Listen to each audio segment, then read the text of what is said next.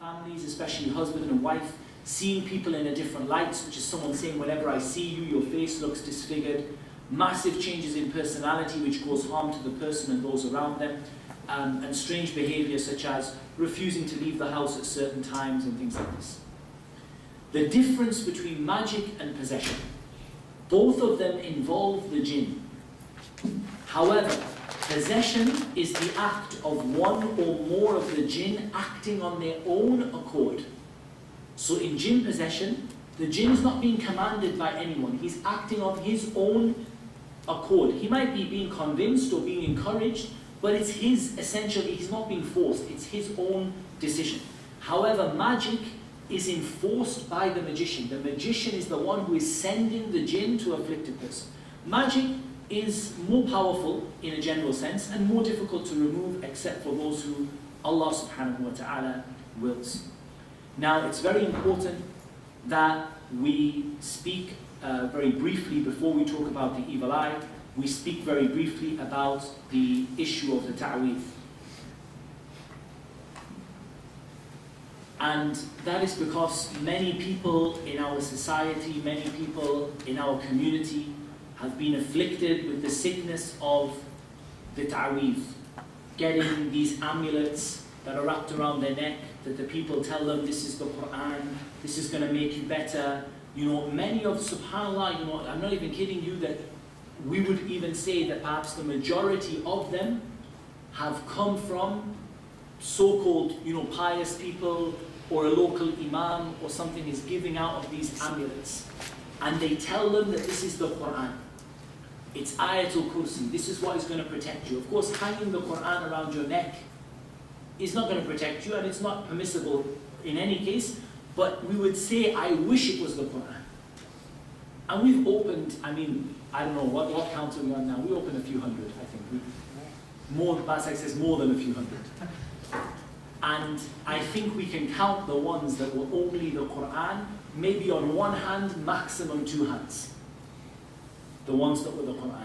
The rest of them full of the names of shaitan. But of course, this miskeen person doesn't know.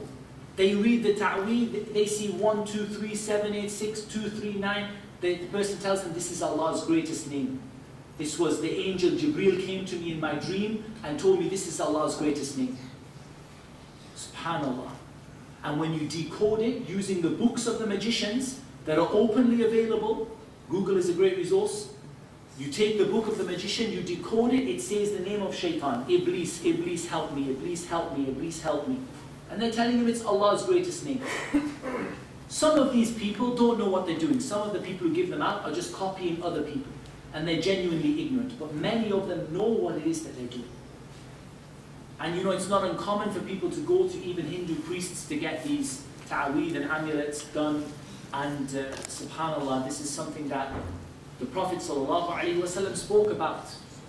That whoever hangs a ta'weed on their neck, whoever hangs a tamima on their neck, an amulet, has committed shirk.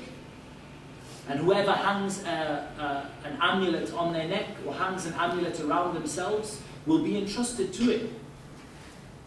And the Prophet ﷺ said, whoever hangs an amulet, may Allah not complete his cure. And so this is something that is extremely severe in Islam. And we advise the brothers and the sisters who have ta'weed, who have amulets at home, give them in, get them destroyed before they end up destroying you. And most of them, when you open them, you will see inside, the overwhelming majority are the names of the shaitan. And one of the interesting things is, I once opened one, and you know, this is like a real shock. I mean, I would actually probably phone Basak at home to tell him, but I just opened a ta'weed that was actually Quran. It's that rare, you know. So this one was before, I think Basak was working with me, that I opened the ta'weed that was a printout of the Quran. I mean, it didn't have any numbers, it was literally just someone had gone to Quran.com and printed the Quran out. And I said, subhanAllah, alhamdulillah, you know, for all it is, it's not allowed for you, but it's the Quran. The couple became really angry. They said, he charged us X £100 for this. I could have printed this out myself. And this just shows that they knew, and the person who gave gave it. They both knew that what they were doing is wrong. And they both knew that they weren't getting the Quran. They said to me, Wallah, it's the Quran, the Imam, he's been our father's Imam, and he led the Salah for my grandfather, and all this other stuff, and his family are from the family of the Prophet Sallallahu Alaihi Wasallam, Ahlul Bayt, and all of this other stuff, you know, all of this stuff. Open it up, it is just the Quran. And they become angry that he cheated us. He cheated us. He was supposed to give us the names of the shaitan, and he gave us the Quran instead. They knew, and they were simply lying. But they knew fine well that this wasn't from the Quran. They knew that this individual, who he was, and they felt cheated that he hadn't committed shirk and he hadn't given them something to disbelieve in Allah Azza wa Jalla. As we just conclude very briefly, I would like to talk to you very briefly just about the evil eye. And I'm not going to talk to it talk to you about it in a great deal of detail, but just to give you a few points about it. First of all, the evil eye is a kind of illness which some people, and not everyone, are affected with. When they are jealous or amazed of someone, or amazed with someone, instead of just feeling a twinge of jealousy or feeling a feeling of amazement, they actually cause harm to that person. Not everyone who gives the evil eye is jealous, and not every jealous person gives the evil eye. However, I've written on the end of this the word lajna, and that is because this is a matter of disagreement amongst the scholars. And the lajna da'ima, the permanent association for or committee of senior scholars, they said that ayn, or that the evil eye, only happens through jealousy. And I respectfully disagree with that. And I think that the Sunnah disagrees with it. And that the correct opinion is that it doesn't require jealousy to give the evil eye. Although most people who give the evil eye are jealous. But out of respect for our mashayikh, of course not all of our shuyukh agree, but out of respect for them, it is worth mentioning that this is an opinion that is not shared by all scholars. Rather, there are a group of scholars who say that the evil eye happens only through jealousy, and a group of them who say that it happens through jealousy and through amazement. However, there is, in my opinion, an overwhelming body of evidence, and that those people who deal with Ruqya on a daily basis, and those people who study the ahadith of Ruqya, are aware that there is a very strong body of evidence that the evil eye can be given through other than jealousy. So I say, from my personal opinion, that not everyone who gives the evil eye is jealous, and not every jealous person gives the evil eye. So not everyone who's jealous, you and me might be jealous of someone, and inshallah we wouldn't be. And of course jealousy means you want the blessing to go away from your brother. You want your brother or your sister to lose that blessing, you want to get it instead. Your brother pulls up in a nice car, you look and you look into the eye and you say, I wish that Allah will take that car away from him and give it to me. And that's the evil of jealousy. In comparison to the one who says, may Allah bless him and bless me with the same. Or may Allah bless him and bless me with better, no problem. But not the one who says, may Allah take it away from him and may Allah give it to me instead. However, when most of us are jealous, the only thing that we destroy are our own deeds. We destroy our own deeds, we wipe our own deeds out. Jealousy eats away your good deeds like fire eats away a firewood. However, there are some people who, when they are jealous of someone, or they are particularly amazed and impressed by someone, and they don't mention Allah, they don't return the blessing to Allah Azza wa Jal, these people, they cause harm to that individual. Imam Ahmad al-Tirmidhi narrated that Asma bint Umays said, radiyallahu anha, O Messenger of Allah, the children of Ja'far have been afflicted by the evil eye. Shall we recite a ruqya for them? He said yes, for if anything were to overtake the divine decree, it would be the evil eye. Signs of the evil eye include someone with a praiseworthy attribute being affected in that attribute. Beautiful voice, suddenly can't recite the Quran. Lovely hair, hair suddenly falls out. You know, a youthful look, suddenly it becomes to look really old and you know, like they're about to die. You know, nice skin, boils develop. You know, that kind of thing. Or they're afflicted in their whole body and they become very sick very quickly. And you say, what made you sick? You know, they've got this incurable disease, just suddenly hit them. What made you sick? They say, I went to a wedding and when I came back from that wedding, I became sick. This is when you fear that someone maybe went in front of people, dressed up nicely, looking a good way, maybe people looked at them with an envious eye and caused them some harm. Of course, there are many ways to remove this by saying Tabarakallah, Barakallahu lak, Allahumma barik lahuma, you know, any of these various different statements. May Allah bless you, may Allah, the blessings come from Allah, all blessings are from Allah, whatever blessings you have are from Allah, but to return the issue of the blessing to Allah subhanahu wa ta'ala. And this is a habit that people should do their best to get into, that when you see something you like, when you see something you're impressed with, when you see something that you are jealous of, that you contain this feeling and you return that blessing to Allah subhanahu wa ta'ala. And of course, on top of that, you endeavor to learn enough of your religion, and especially qadr, belief in the divine decree, which will help you to overcome these feelings of jealousy. And inshallah, we're going to wrap up there.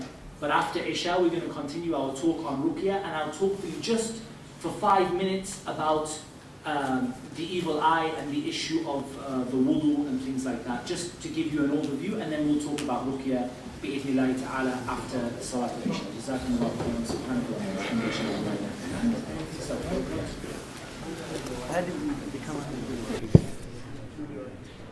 Okay, Bismillahir Rahmanir Rahim. Alhamdulillahi Rabbil Alameen, wa salatu wa salam ala nabiyyina Muhammadin wa ala alihi wa ashabihi ajma'in.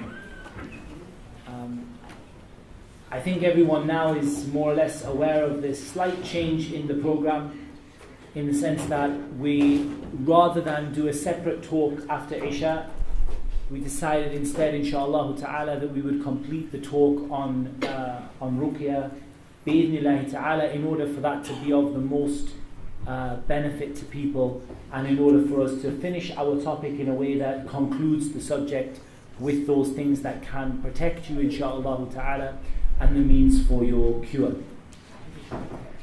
However, we do have some unfinished business to wrap up as it relates to the evil eye. And so we're going to look at the matter of the evil eye in the sunnah of the Messenger of Allah sallallahu alayhi wa sallam, and Imam Ahmad, as well as Imam Malik and Nasa'i and Ibn Hibban narrate from Sahal ibn Hanif, the Prophet ﷺ came out and travelled with him towards Makkah until they were in the mountain pass of Al-Kharar and Al-Juhfa, and there Sahal ibn Hanif did ghusl, and he was a handsome white-skinned man with beautiful skin. And Amir ibn Rabi'a, one of Bani Adi ibn Ka'b, looked at him while he was doing ghusl and said, "I have never seen such beautiful skin as this, not even the skin of a virgin." And Sahal fell to the ground. They went to the Messenger sallallahu alaihi wasallam, and then he came and said, "O Messenger of Allah, can you do anything for Sahal? Because by Allah, he cannot raise his head." He said, "Do you accuse anyone with regard to him?" They said, "Amir ibn Rabi'a looked at him." So the Messenger sallallahu alaihi wasallam called for Amir, and he rebuked him strongly. And he said, "Why would one of you kill his brother? If you see something that you like, then pray for blessing for him." Then he said to him, "Wash yourself for him." So he washed his face and hands and forearms and knees and the sides of his feet and inside of his izar, his lower garment, in the vessel. Then that water was poured over Sahal. A man poured it over his head and his back from behind. He did that to him, and then Sahal got up and joined the people as though there was nothing wrong with him. What can we benefit from this hadith? I just want to take you through a few simple points. The first point that we want to take from this hadith is, you see the praiseworthy attribute. You see that Sahal had particularly beautiful skin, it was particularly desirable, and this was something that caused the admiration of this other companion. We also see that there is no evidence in this hadith that the issue here was one of jealousy.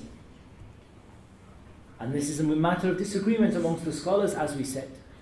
But there is no evidence in my mind in this hadith that there is any inclination of jealousy. Rather, the Prophet ﷺ said, if you see something that you like, i.e. something that amazes you and impresses you and you have a great deal of admiration for.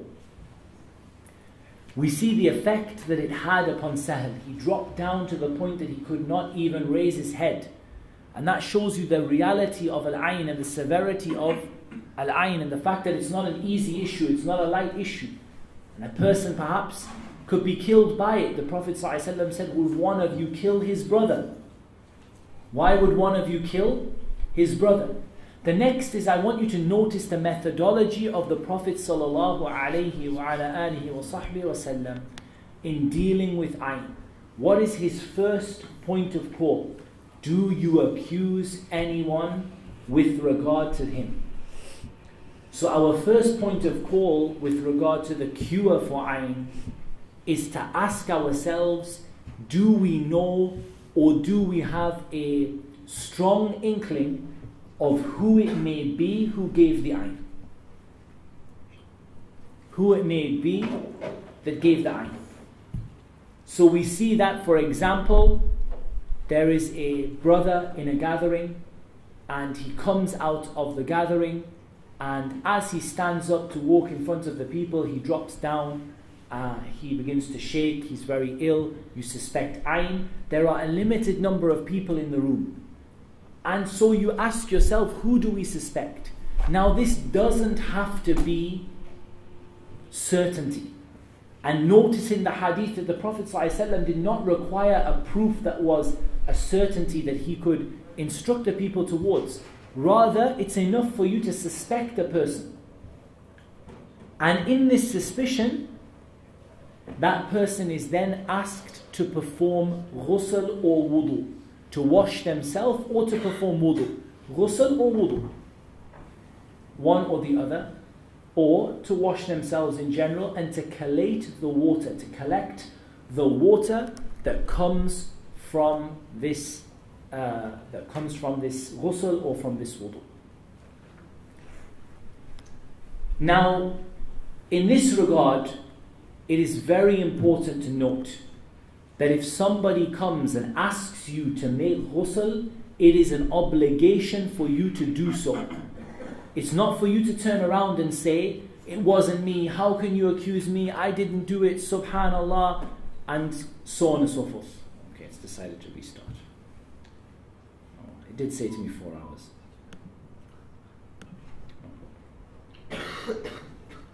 So, with regard to this, that if somebody comes to ask you to perform ghusl or to perform wudu, it's not for you to turn around and to say to them that it wasn't me and I didn't do it and why are you accusing me. Rather, you just simply say, of course, no problem. I don't think it was me, but no problem anyway, bismillah. And there you go, you collect the water.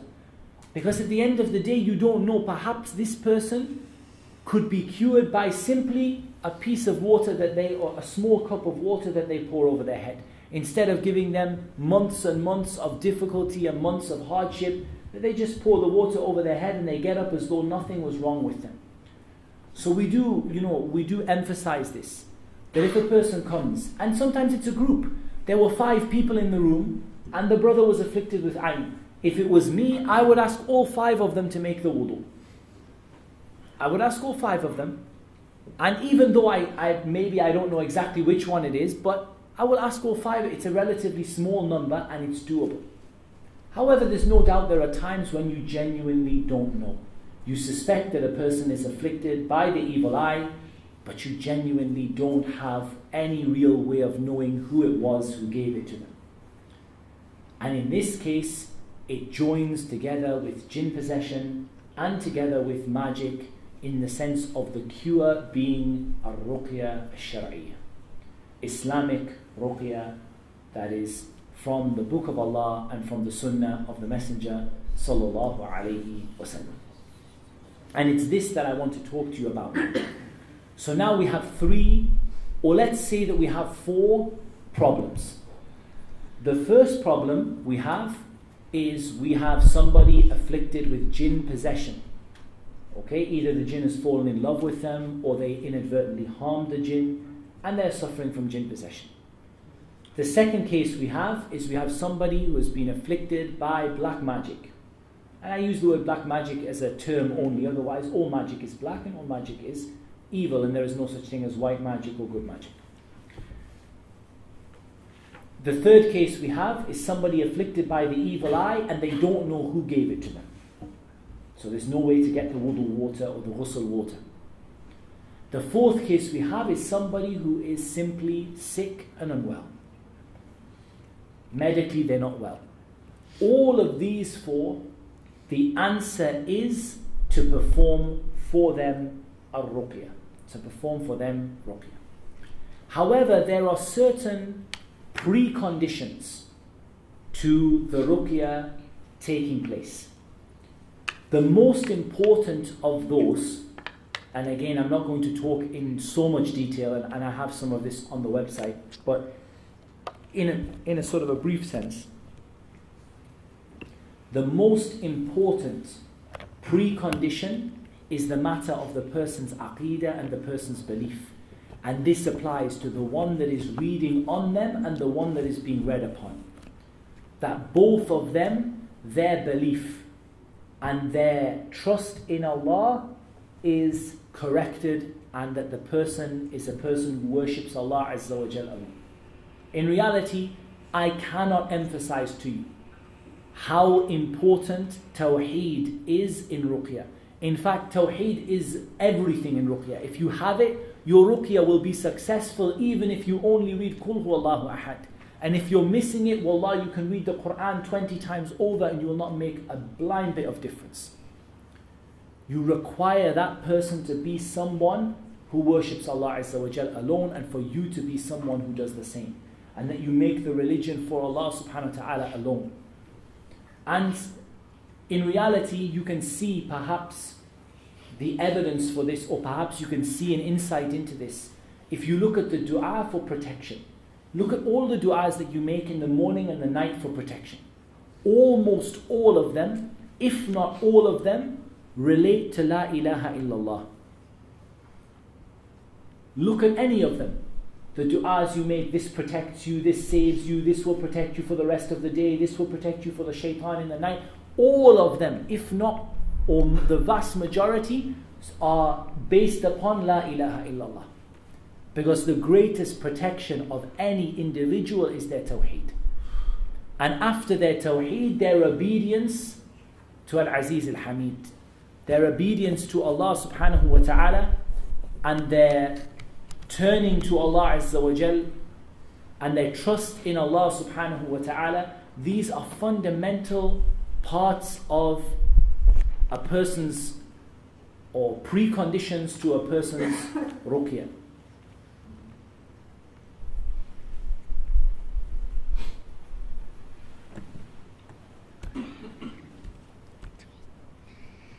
So it's about the issue of taqwa, your obedience to Allah, and your avoiding disobedience to Allah. I remember doing ruqya on people, and the ruqya case is taking me 2 years. 2 years I've been reading on them, and it's going nowhere. They're getting a little bit better, but I'm thinking, subhanAllah, I'm reading on them, and everything's going, what is wrong here? And then we find out that there was something hidden, some form of disobedience, some major sin that was hidden under the carpet, and it surfaces by accident. The sister you're reading on has a boyfriend. She doesn't wear hijab when she's out of the house. We don't know any of this. Because when you're reading on the person, you just see them, and they're fully covered, and you're not looking at them, and everything is according to the conditions of Islam, and so on and so forth. And then you find out later on, as soon as that sister leaves that sin that she was doing, the cure happens. This has happened so many times to me in Ruqya. The family have been saying, we've tried every raqi. I will say to them, try every raqi. Have you tried abandoning, disobeying Allah Azza wa Jal? You will find that there's nothing like it in Ruqya. Abandon the disobedience of Allah, and you will see how quick the cure of Allah Azza wa Jal comes. But as for the ones, and this is generally an almost solid rule, that every ruqya case that takes a long time, almost every case, something comes up. After a week or 2 weeks or a month or 2 years, we find out there is some munkar, some evil going on in the house. that the person is involved in or outside of the house which is causing the shaitan to have a hold of them. And I'll give you another evidence for this. With regard to the children, when we recite on children, we find the shaitan does not stay with them for a long time. In fact, the shaitan leaves them extremely quickly. And perhaps the person would, the child would have a problem for 2 weeks or 3 weeks.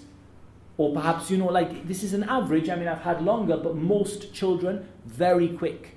Why? They don't have any sin for the shaitan to hold onto, to feed off.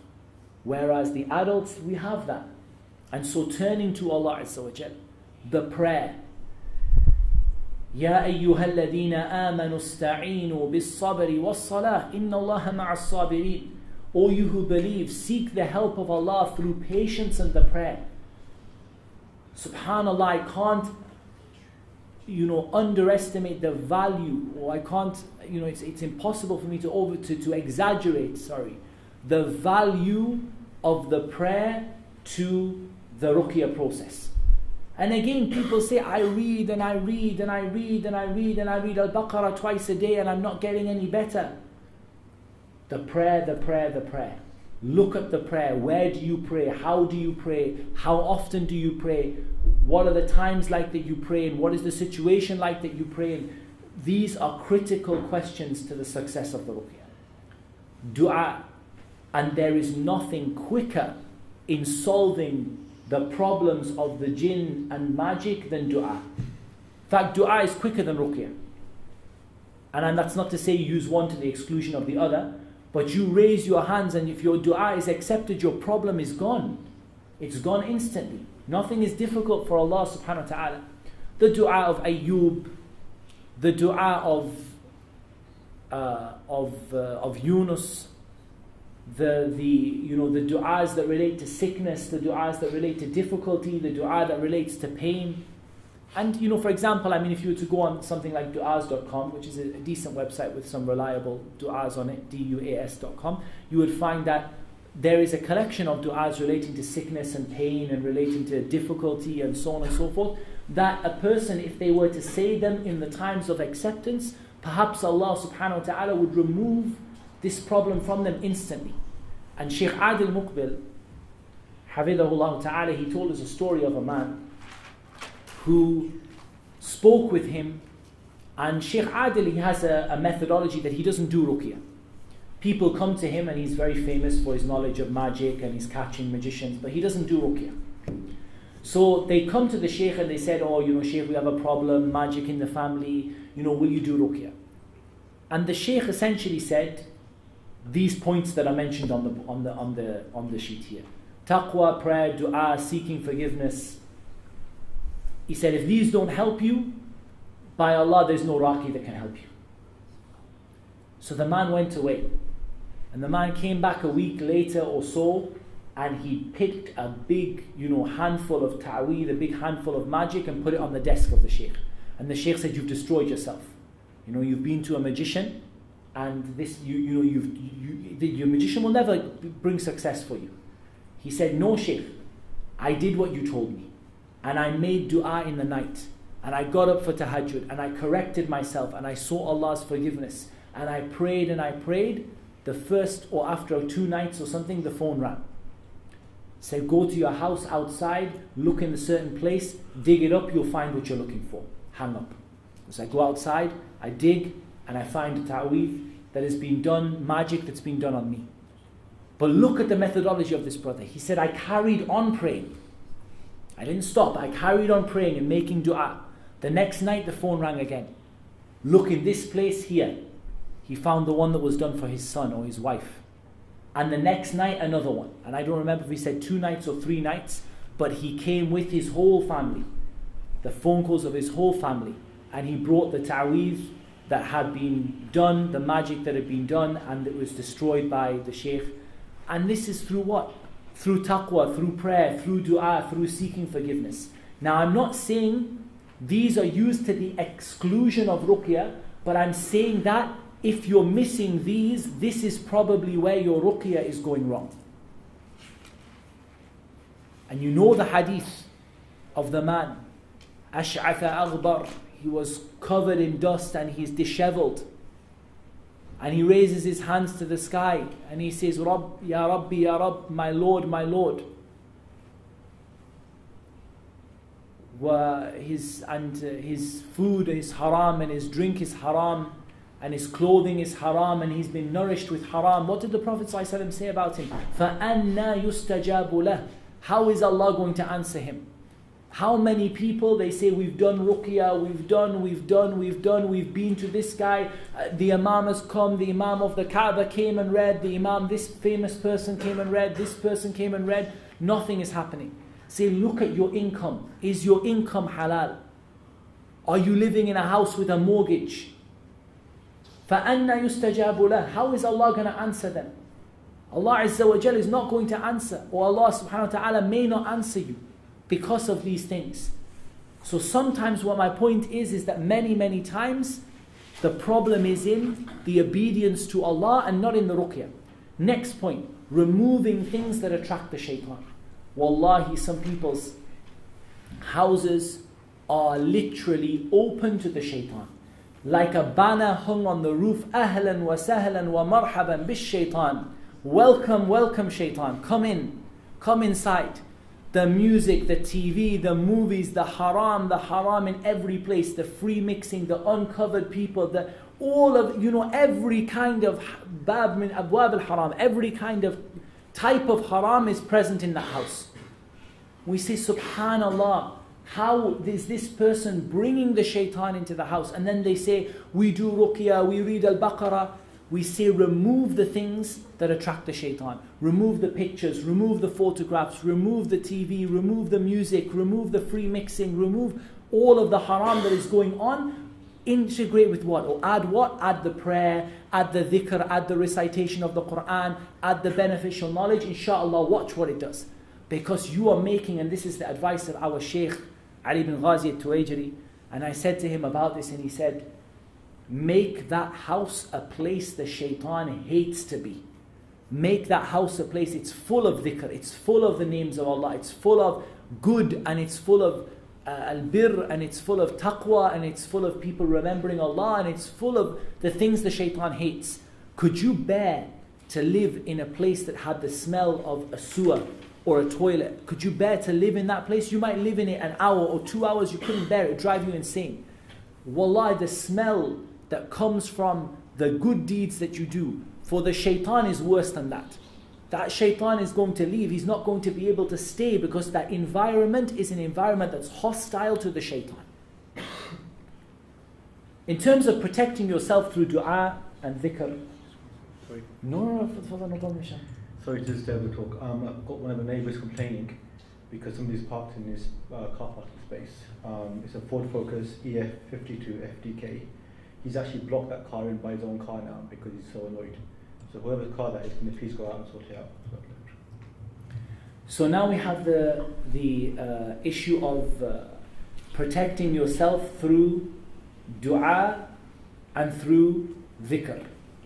Protecting yourself through dua and through dhikr. Now from this is the basmala. And I'm just giving you, I'm not giving you the only 8 things here. I'm giving you 8, and these are on my website. I'm giving you 8 simple things that probably all of you already know. The basmala, when you go in the house. Bismillah, when you go in the house. Bismillah, when you go out of the house. Bismillah, before you set foot. Bismillah, before you eat. The simple things.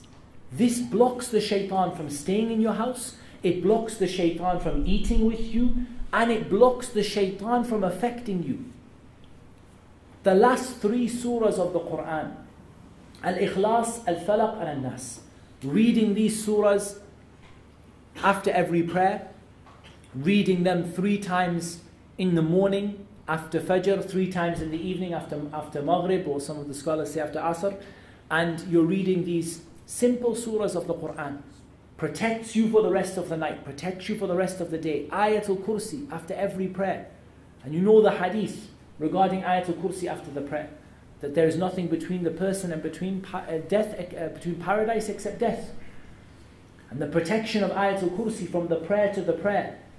the dua for entering the bathroom, the dua for leaving the house, the dua for setting foot in a new place. أعوذ بكلمات الله التامات من شر ما خلق. بسم الله الذي لا يضر مع اسمه شيء في الأرض ولا في السماء وهو السميع العليم. لا إله إلا الله وحده لا شريك له له الملك وله الحمد يحيي ويميت وهو على كل شيء قدير. 8 du'as that probably most of you know, and if you don't know them, none of them take longer than a line. I mean, this is a PowerPoint presentation, they barely take a line. Like on a line of paper, 1 line maybe. 1 line, a line and a half each. Each one of them is said to protect you against the shaitan for a long time, or to protect you against the shaitan for the evening, or protect you against the shaitan in the morning, or protect you until you return, or protect you when you leave, or protect your home, or protect your family. These are means of protection. These are means for you to be protected, and they're simple, they're not difficult. You can teach your children. You know, it's really important that you do this, that your children learn to read Ayatul Kursi, they learn to read Al-Falaq and Al-Nas before they get taught in the madrasa. That they learn it for themselves to be able to protect themselves. And that you don't bring up your children to fear the shaitan, but you bring them up to fear Allah. And you teach them that if the shaitan gets you, the shaitan afflicts you, if you feel scared, just read Al-Falaq, read Al-Nas, read A'udhu bi kalimatillahi tammati min sharri ma khalaq. I will tell you another video that I saw, and I know the Shaykh won't thank me for telling you, but I'll tell you anyway.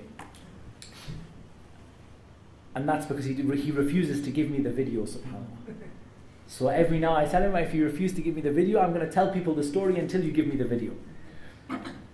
One of the things that we saw from our Shaykh, Adil Muqbil, Hafidhullah Ta'ala, is that the Shaykh went to a place in, I think it was in Indonesia or Malaysia.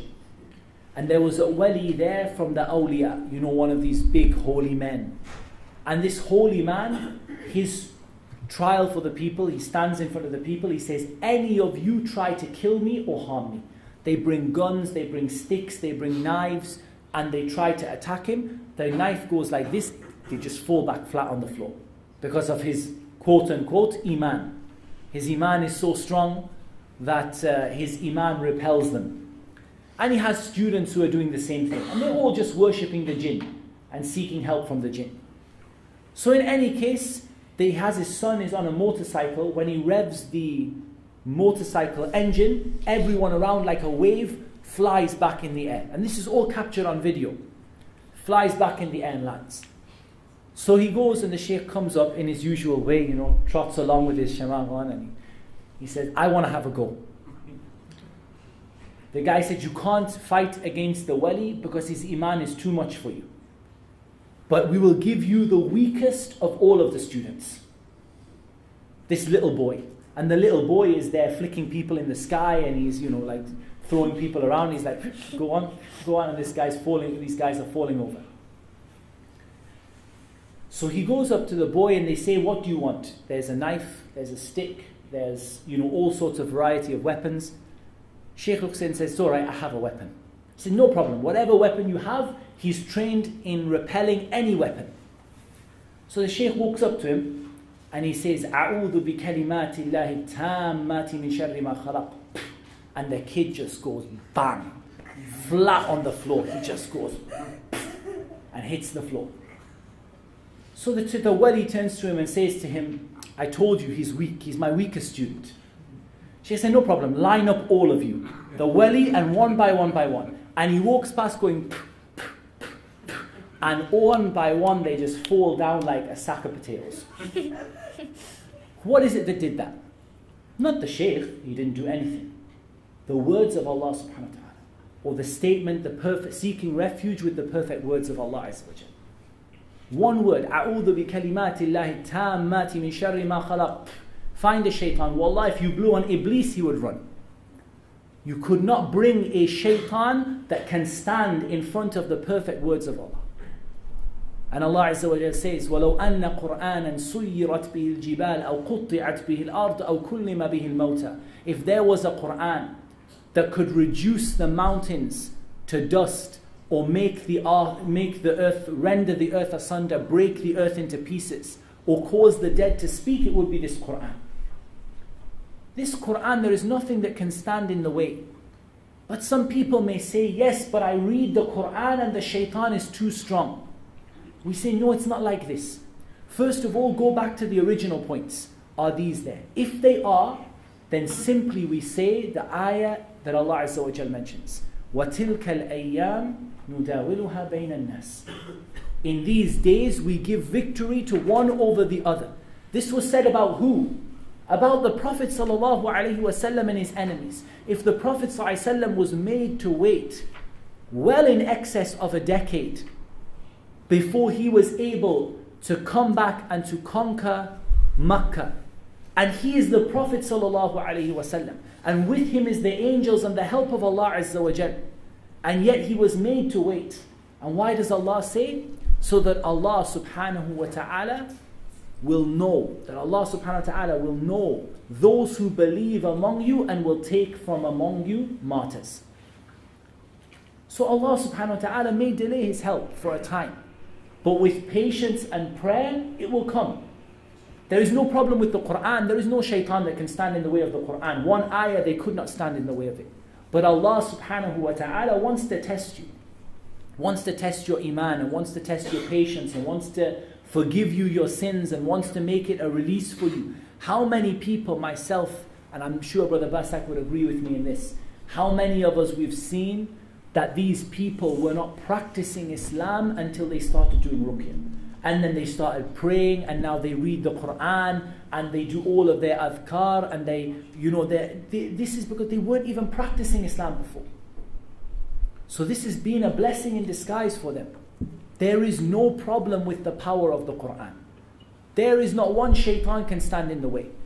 However, this is a matter of a test from Allah, and Allah will give sometimes you good days and bad days. Allah will give you days where He gives a degree of victory to them and a degree of victory to you to test you, how you're going to react and how you're going to behave.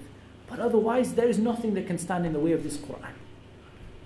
And how many people we see going left, right and center from everything they can to seek a protection in something that has no protection for them. So you see them with the amulets wrapped around, and you see them going to this guy and going to that guy and seeking help and protection. Honestly, their protection is in the Ruqya and in the recitation of the Quran. Now I'm just going to give you now a simple Ruqya. I'm not going to give you a complicated Ruqya. Why? Because most of you may not know the ayat. And then you'll be sat flicking through the Mus'haf, and trust me, when you've got a jinn in front of you, or multiple jinn, and things are going a bit crazy, the last thing you want to be doing is flicking through the Mus'haf. You want something that you know by heart and you're quite confident with. Otherwise, I've had times where I've got the Mus'haf in one hand and someone's trying to kick me in the other, and they're jumping on top, and Basak's got a hold of one arm and I've got hold of the other, and the Mus'haf's in one hand. It doesn't work as well. So we want something simple that you can easily do. What is Ruqya? Ruqya is an incantation or a recitation of, in our case, the Quran and the authentic du'as from the Sunnah and the names and the attributes of Allah subhanahu wa ta'ala. However, it has certain conditions. It must be in a clearly understood language. So none of this. It has to be clear and it has to be understood. It has to be with the Quran and the authentic dua from the Sunnah and from those things that are attached to it, like the names and attributes of Allah subhanahu wa ta'ala. And it must be free of any association of partners with Allah subhanahu wa ta'ala. A very simple ruqya that you can perform. And don't think this in simple means ineffective. Don't write instead of simple ineffective. This is all that you need, inshaAllah. But if you do more, alhamdulillah. Surah Al-Fatiha. The Prophet ﷺ said, وَمَا أَدْرَاكَ أَنَّهَا رُقْيَةٌ. What will make you know that it is a ruqya? Or what made you know that it is a ruqya? Surah Al-Fatiha is from the most powerful of ruqya. And you need to understand what it means. You need to understand what you are saying when you say Alhamdulillahi Rabbil Alameen. This is a huge, the meanings within the whole of the Quran is contained within Surah Al-Fatiha. all of the meanings of Tawheed, the Tawheed al-Rububiyyah, Tawheed al-Uluhiyyah, Tawheed al-Asma al-Sifat, all of them are in Surah Al-Fatiha. Seeking the help of Allah and Allah alone is in Surah Al-Fatiha. And you will see what the words إِيَّاكَ نَعْبُدُ وَإِيَّاكَ نَسْتَعِينُ do to the jinn. You can destroy a jinni with the words إِيَّاكَ نَعْبُدُ وَإِيَّاكَ نَسْتَعِينُ. When you say to Allah Azza wa Jalla, it is you alone we worship and you alone we ask for help. Because why? Your protection is in your Tawheed and in your worship of Allah Azza wa Jalla. اهدنا الصراط المستقيم, guide us to the straight path. Guide us to the path of those who Allah has blessed, of those who Allah has sent His blessings upon us, bestowed His grace upon. أولئك مع الذين أنعم الله عليهم من النبيين والصديقين والشهداء والصالحين وحسن أولئك رفيقا. With the messengers and the truthful and the prophets, the martyrs and the righteous, and what an excellent group of companions they are. This is what a wonderful surah, seeking refuge with Allah from knowing the truth and not acting upon it, and from being ignorant of the truth in the first place. This is an incredibly powerful ruqya. Ayatul Kursi, the greatest ayah in the book of Allah Azza wa Jal, that begins with the affirmation of Tawheed. Allahu la ilaha illa huwa al-hayyul qayyum. Repeated again and again. The last two ayat, and not surahs of Al-Baqarah, the last two ayat of Surah Al-Baqarah. That must have been written late at night.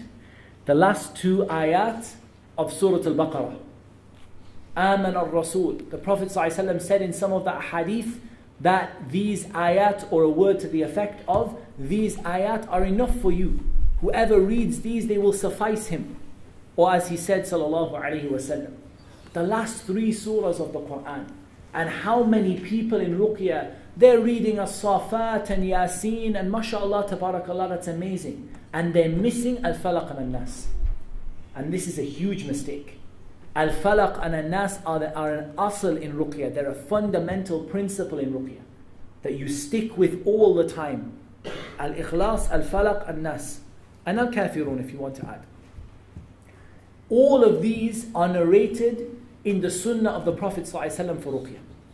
With the exception of Aman al-Rasul, and something is narrated similar that it will suffice you against every evil.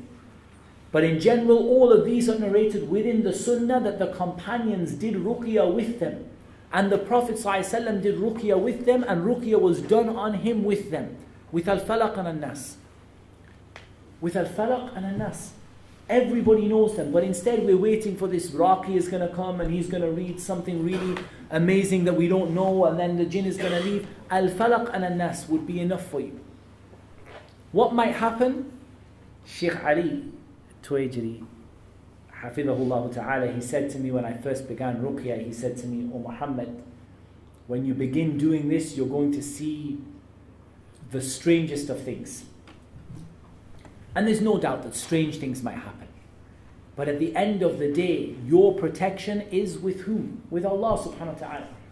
Not protection that you're going to seek. You can't. The Raqi, in terms of their tawakkul, they should be higher than other people. Should be. Because this Raqi doesn't have anything physically he can protect himself against the jinn with.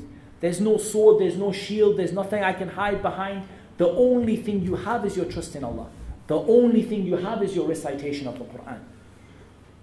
You find a sick person, read Al-Fatiha, Ayatul Kursi, Aman al-Rasul. The last three surahs of the Quran, blow over them. Insha'Allah ta'ala, you will find the effect will be extremely powerful. And continue and be patient in it.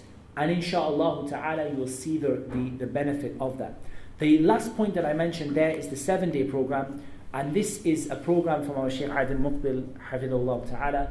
And this program is basically 7 days of using water and oil that have been recited upon, along with honey and black seed. The instructions are on my website, muhammadtim.com. And inshaAllah Ta'ala, if you are worried about someone, or if you're not sure what to do, or if you want to treat a patient, inshaAllah Ta'ala, it's beneficial to do this 7-day program. And it involves Ruqya oil, Ruqya water, honey, black seeds, very, very, very simple cures from the sunnah, taking them. And in addition to this, we have cupping. This is also extremely beneficial for people afflicted with jinn and afflicted with magic problems, and so on and so forth through the cures that are mentioned in the sunnah. One thing I will mention here, and I usually do, and I'm going to say this in conclusion because it is getting late, is to mention that with regard to the recitation or with regard to the cases that come of the sisters who you are not their mahram. And when you get involved in Ruqya, you see the majority of the cases of people who come to you are women.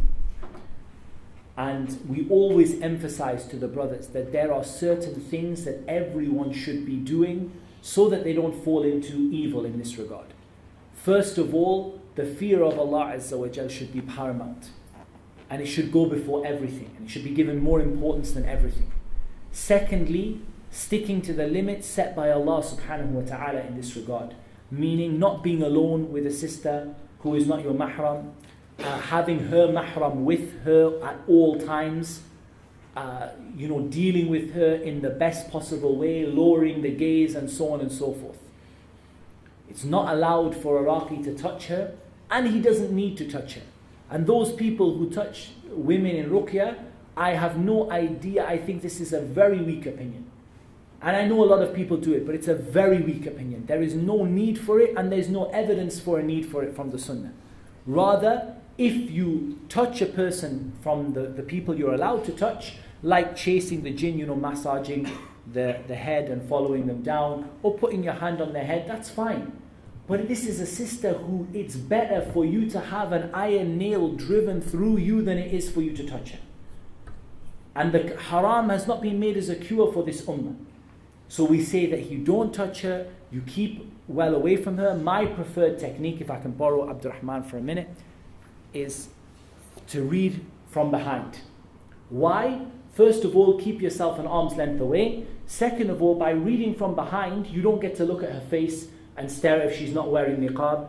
And this is better and safer for her and for you, and you're further away from anything that might cause you some degree of haram.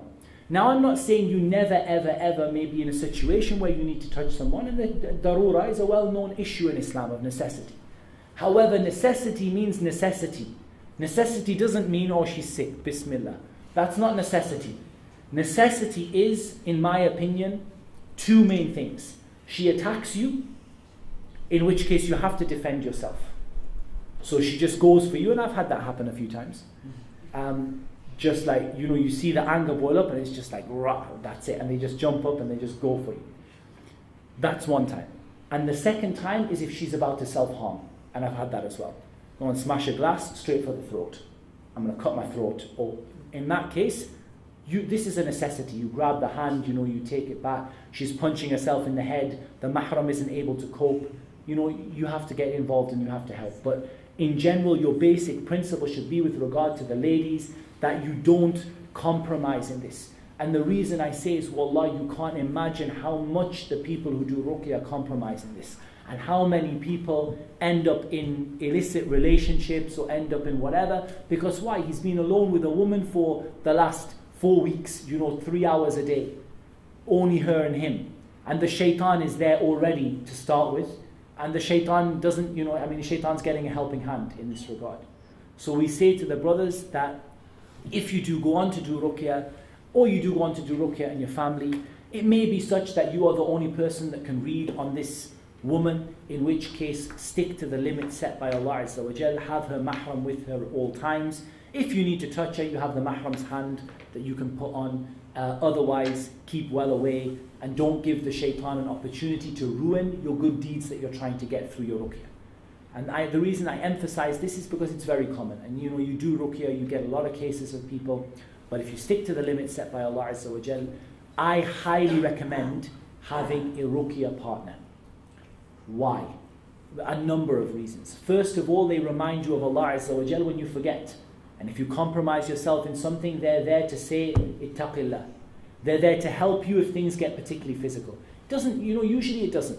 But, you get, like we probably get one case in 5, maybe one case in 5, something like that, that gets a little bit physical. Having somebody on hand, and I'm not talking about really physical, but having somebody on hand is good to help you control them in a safe way. Because you have to be safe, you have to bear in mind the patient's health above everything, and safety. Doing ruqya in a place, look, mashallah, this masjid is ideal in the sense that nice soft carpet, there's nothing particularly sharp, there's, it's going to be difficult for them to run and grab something to cut themselves with or to cut you with, so thinking about where you do the ruqya as well. Having a ruqya partner is extremely beneficial. They can take over when your throat becomes tired, they can give you some encouragement, and likewise, you work together. And also it helps you from the point of if you're accused of anything, and this does happen, people get accused wrongly, the shaitan is involved, or this guy did this, there's somebody with you who can say, no, this wasn't true, and so on and so forth. So my recommendation is very much so, that when you do ruqya, have somebody with you who will help you, support you. With regard to the sisters, my personal advice is not to involve themselves in being Iraqi in the reality of the word, as in going from place to place and house to house and doing ruqya. But my advice is for them to get involved in ruqya in 3 situations. Number 1, ruqya on themselves. Number 2, ruqya on their close family members.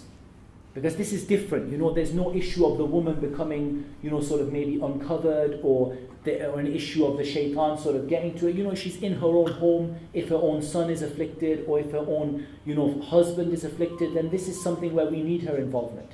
And the third is to support the brothers who do ruqya. Wallah, we think this is the best way I've found, is to have a reliable sister there. She can take care of the lady's hijab, she can make sure that the lady is covered, she can look after her, she can manage the case for you, so that you don't have to get involved. And again, the mahram is better, but sometimes you have, for example, a revert sister, she doesn't have a mahram, in which case what we would say to her is bring another sister who is reliable, and we will also bring a sister who will, inshallah, support you and be there. So there are plenty of people there, there's no chance of anything untoward happening, and your ruqya is not going to be wasted by the shaitan. During the ruqya, and this is the last point I'm going to make, you will have some disturbance from the shaitan, no doubt. The shaitan isn't going to just let you go. I mean, it's going to disturb you. But inshallah, it will never be more than a minor disturbance. Bi-idhnillahi ta'ala. Now, the other benefit of the ruqya partner is he's there to watch you in case it does become more than a minor disturbance. But you do get a minor disturbance. I mean, at the end of the day, Ibn Taymiyyah compared it to the greatest, or one of the greatest forms of jihad fi sabilillah. So at the end of the day, this is something which is needed, and it is difficult. And it has some comparisons to this, this striving and making difficulty for yourself in the way of Allah Azza wa Jal, that you have, an enemy of Allah in front of you who is trying to harm you. You will have some irritation. You might feel your face being scratched, or you feel, you feel you can't recite, or you feel your stomach tightening, and none of this is you being possessed. Most of it is just a disturbance from the shaitan to get you to stop. But once you get used to it, you realize that it just takes a blow or a recitation of Ayatul Kursi and it's gone. This is always going to happen. I even get it now when I give ruqya talks, because there are people who come and they're afflicted. And the shaitan doesn't want you to talk about it. The shaitan doesn't want you to tell people how to get a cure with the permission of Allah. And so you get some other, some small harms, some little pains here and there, some sort of like minor effects. This is something that you should embrace as part and parcel of the ruqya and not be worried about. If you feel it's getting bad, simply apply the 7-day program that is mentioned there from the website. Put the oil on, and inshallah it'll all go away, bi'idhnillahi ta'ala. Can it extend to the family? Sometimes. Every now and again, Abdurrahman gets woken up at night by them and things like that. And this, again, is just a way to get you to stop. It's a way to get the father to stop, I'm going to bug your kids for a while. But at the end of the day, if the whole family is involved in recitation and doing the adhkar, inshallah, it's nothing lasting. It's just a matter of getting you to try to stop the ruqya. And at the end of the day, like I tell people, you don't see a tandoori chef without burn marks on his hand. This is the reality. The reality is, if you're involved in a job day in, day out, you get some, you're going to get some effect from it. But bi'idhnillahi ta'ala, this will be a means for you to achieve something higher with Allah, and it brushes off very easily, nothing lasting, alhamdulillah, and you have that ruqya partner there to keep an eye on you and make sure that, inshallah, if anything's getting worse, or if he feels like you're getting too bad, or it's getting more than just a small harm, then inshallah he'll tell you, look, take a break, go do yourself your 7-day program, do yourself some private ruqya on yourself, get yourself back, fit and healthy, and then you can join back in again, inshallah. So, I haven't been able to obviously go over all of the points regarding Ruqya, but I've kept you guys for a very, very long time, and you've been incredibly patient. So Jazakumullahu khaira, and bi'idhnillahi ta'ala, the further resources for you, in terms of reading resources, I highly, highly recommend this book, which is Fath al-Haq al-Mubin, The Jinn, Magic and Evil Eye. I really do recommend this book, and I think you'll find this book is essentially an expanding upon more or less what I've said today. So Fath al-Haq al-Mubin, for a general person, it's excellent. As in, a general guide to Ruqya, magic, the evil eye, it's all there for you. It's all there, within easy reach, bi'idhnillahi ta'ala. In terms of other resources, 2 resources I'll give you, or one primary resource. Go on the website, muhammadtim.com. There are articles, there are du'as, there are things to do with Ruqya, there is Ruqya audio, there are YouTube videos, there's all sorts of things there to help you. Remember, my aim or my perspective is to get as many people involved in this so that we can get rid of this problem bi'idhnillah by having lots of people who are able to deal with it, rather than just having sort of one person in an area or one person in a country or one person in a region who's able to do it. So my perspective is to try to get as many people as possible involved in this, to try to help as many people as possible to help themselves and to help their families. And once again, I emphasize that helping yourself, reading on yourself and reading on your family is absolutely the best way to get a cure, with the permission of Allah Azza wa Jal. And as for waiting for famous Raqi to come and read on you, this is rarely of any great benefit. There are benefits of giving you some instruction, try this, try that, use this, use that, but beyond that, you need to put in the hours, you need to put in the time of the Ruqya and do the recitation, bi'idhnillahi tabarak wa ta'ala. You'll see the barakah of the Quran in your lives, in your families, and bi'idhnillah, many, many people change for the better. So jazakumullahu khairan wa barakallahu feekum. And in terms of questions, inshallah, I'm available to you guys, but I think, inshallah, we probably won't keep you guys as a group any longer, because I'm sure that you guys are going to be busy and you've got things to do tonight, inshallah. So we'll wrap it up there. Subhanakallahumma wa bihamdika, ashhadu an la ilaha illa anta astaghfiruka.